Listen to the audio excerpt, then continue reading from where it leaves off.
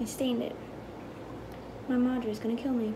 You know how like the vintage movie stars in the cars with the flapping behind them, and while they're driving in the convertible in the 1950s movies, you know, that kind of thing. Also, buy this crochet blanket. Their name is the Buttercup Witch on Etsy. They are hand crocheted out of very, very soft material, and I've just basically been sitting in bed all week with this. So I'm gonna provide their link down below.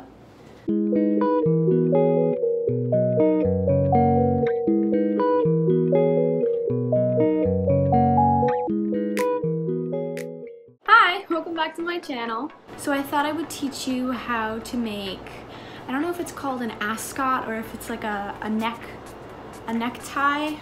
Like you know, like the thing that flight attendants wear, the silk scarf, you know.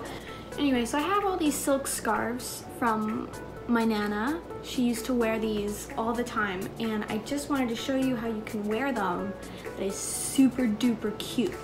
So they come in these little squares, 100% silk, and I'm going to teach you how to put it on two ways. One that's considered professional and one that's considered casual, although to be fair, I don't see the difference. So first you're going to fold it kind of like a bandana so that it's looks like this, except now what you're going to do is you're going to roll it so that you fold this. Kind of do this without doing different camera angles. You're not really rolling, you're more folding it up so that it becomes this, and you're just gonna wrap it around your neck like so, and then you're gonna put two fingers here, and you're gonna wrap the string around your finger, and then you're gonna put it through like a knot, except keep your fingers in there because we don't want the knot to close. And then scoot closer, and then I'm gonna take this. First we're gonna do the casual way, and you're gonna put this part through the knot like this. Pull here to tighten the knot, and then pull here to adjust the length. So this is considered the casual way, and I like wearing it personally on the side. I like it with certain outfits. Call me weird or old-fashioned. Not with this outfit, but I do like it.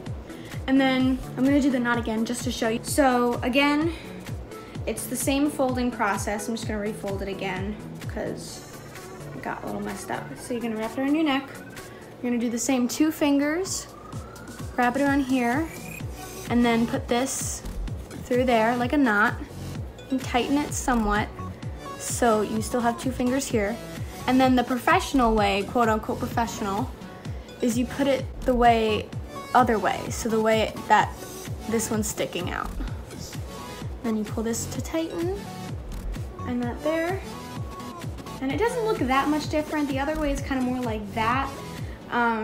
But this one, I like this one too. And it's easy, you can adjust, you can pull to tighten, and then just take it off by pulling it out and undoing the knot because doing them on silk can wrinkle it.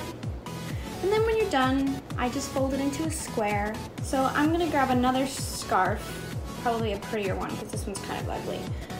Don't tell my Nana I said that. And I have a couple of them. Be right back. So this one is my favorite scarf. I wore this the most.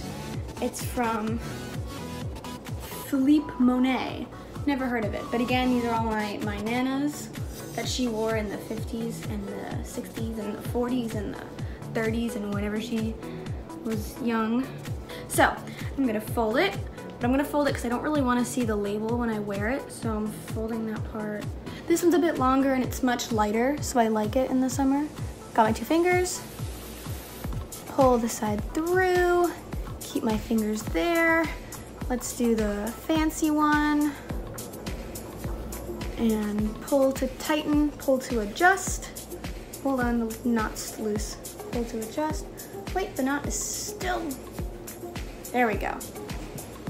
Ta-da! And that's how you tie a neck silk ascot thing. I know that video was kind of confusing. If you have any more questions, I can do a much better crafted video. So comment down below if you want more like this. I have a lot of vintage stuff that I'd love to show you all. So if you ever want a vintage fashion show, just comment below. I'm a big fan of vintage. So yeah, I hope you all have a great day, and I will see you next week. Mwah!